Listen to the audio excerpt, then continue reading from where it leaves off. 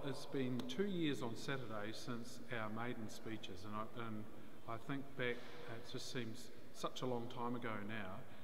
The time's gone so quickly, and I've learnt so much in those 2 years, and no doubt I'll learn a lot more in the time to come. But it's been a great place and a privilege to be working in this place, and I know so many more people now who live in the electorate.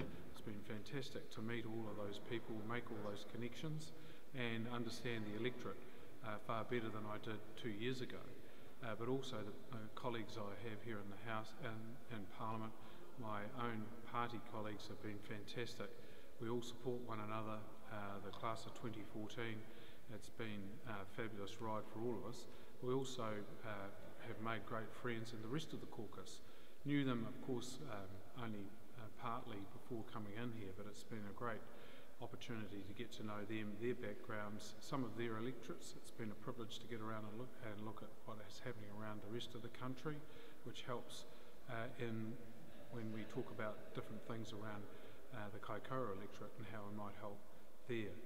I suppose we'll just finish by saying there's been a really interesting thing in the Marlborough Express about the combined colleges in Marlborough, which I think demonstrates the MP doing his job well. Treasury advised a $30 million cheaper option than the one we were able to secure, which I'm proud to say I did a lot of lobbying for, so I think that's one up for me.